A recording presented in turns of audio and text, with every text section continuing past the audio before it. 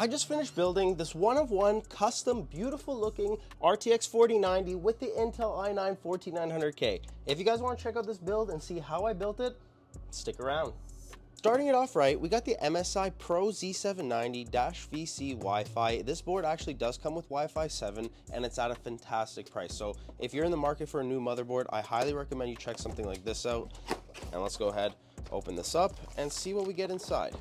So first we get the motherboard, which is very nice, and the IO shield, which we're going to use, as well as the Wi-Fi cables. If you are using a second M.2, which we aren't in this case, you're definitely going to need this standoff for it. Wow, tons of PCIe slots. It has all the nice features, Wi-Fi 7, so amazing board. Let's go ahead and put this down and let's start with the rest of the build. Moving on, we got the i9-14900K from Intel. This is a phenomenal CPU, especially if you want to go into high performance gaming, rendering, 3D animation, all that stuff. One thing about it is it does get a little hot, so you definitely want to pair it up with a contact frame. Let's get into it. I really like this Intel i9. It has a little petri dish. It looks super cool. And let's see, processor's inside right here. Open it up and let's put this in first before we remove the contact frame. Just pop that up and you will see two little notches at the top and at the bottom. Those will align perfectly with the motherboard. If you don't align it perfectly, you can bend some pins, and that's going to be very unfortunate because once you bend pins, you can't armate it and you can't return it. So go ahead, put the CPU in, and next we're going to go ahead and remove the contact frame.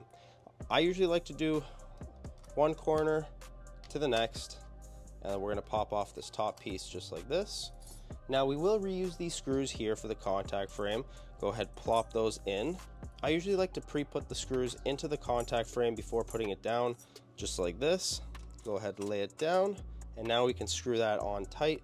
For this part, I usually like to do corner to corner, so I'll start with the top right, I'll move on to the bottom left, and then I'll make my way around. Moving on, we got T-Force Delta DDR5 RAM running at 7200 megahertz. This is some of the fastest RAM on the market. It's incredible, and one of the best things about this T-Force RAM is that it does come with lifetime warranty. So let's go ahead and add this in. You will notice that one side is slightly longer than the other, and you want to match that on your motherboard. If you put it in the wrong way, you do have a chance of breaking the motherboard, and you don't want to do that. You want to hear those two little clicks. Let's go hear it again. Beautiful. Now that you've heard the two clicks, we know that the RAM's in place and we can move on to the SSD. Moving on, we got the Team Group 2TB M.2 SSD. It's a phenomenal SSD for the price. It reads up to 5,000 megabytes per second, and it does come with a 5-year warranty. So let's go ahead, open this guy up, and let's take it out. Now with these motherboards, you will see a M.2 shield right here. This is to cool it down and keep the temps pretty good on your SSD. If it's your first SSD, you definitely want to plug it in here. If it's not, then you can add it in as a secondary right below. We can easily go ahead and put that SSD right in, secure it down with a little holder, and next, let's go ahead and add this right back on. Now that we got all of that out of the way, the next thing is to move on to the cooler. For this, we're using a Cooler Master 360mm AIO in white. It's an amazing cooler. I absolutely love using these. The price is right, and they do a phenomenal job at cooling. So let's go ahead and open it up and see what we need inside. All right, great. Now that we've got everything ready, let's go ahead and add some thermal paste. I usually like to do a little X pattern. If you try your best, do an X pattern. If not, you could just leave one little dot in the middle, and that should be adequate. Don't forget to take off this peel. I'm going to say it 2 times, and go ahead. Let's add this cooler down in 3, 2, 1, and perfect. It's on. Amazing. So now we'll go ahead and screw that AIO securely in place. I usually, like I said, do one corner at a time. Start the bottom left this time, and then I'll go right here to the top right, and I'll make my way around right after.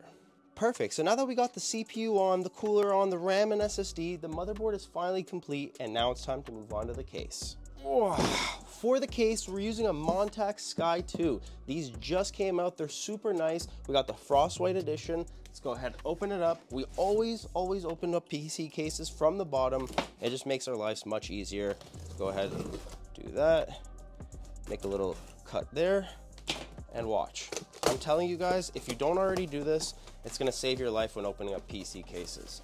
Open it from the bottom, lay it down on the table,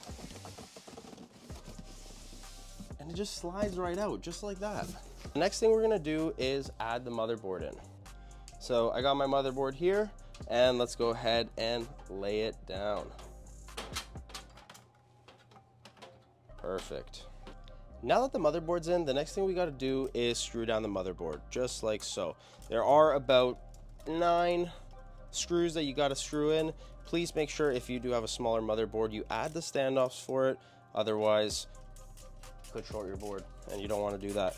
Moving on to the power supply, we got this Thermaltake 1200 watt power supply. It does come with a 10-year warranty, 100% Japanese capacitors, an amazing power supply, plus it does come with white cables, and we are using a 4090, so we could definitely use the extra headroom with the 1200 watt. Let's go ahead, unbox it, and let's see what cables we need inside. This is the best part about having a fully modular power supply, is you get to choose which cables you need and which you don't need. So power cord, I'm going to keep to the side. This whole bundle of joy, the only thing I really need from here is the 600 watt power. And let's go ahead, open the second bundle of joy. In here, we need a CPU. We're going to use the second CPU, 24 pin. And because we don't need any PCIe, we could just leave that all there. Let's go ahead, add these connections in, just like so.